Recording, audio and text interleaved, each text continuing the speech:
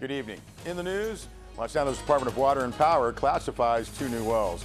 A report from the Bishop City Council, including new Bishop Chief of Police, the Kingston Subdivision, and medical marijuana. Bob Gardner has announced his candidacy for Mono Supervisor. High-quality performances this week at the Edison Theater in Mammoth Lakes, and tickets for the Eastern Sierra Music Festival are now on sale. We'll have a weather report and more news. This is Eastern Sierra News on Sierra Wave TV. I'm Bob Todd.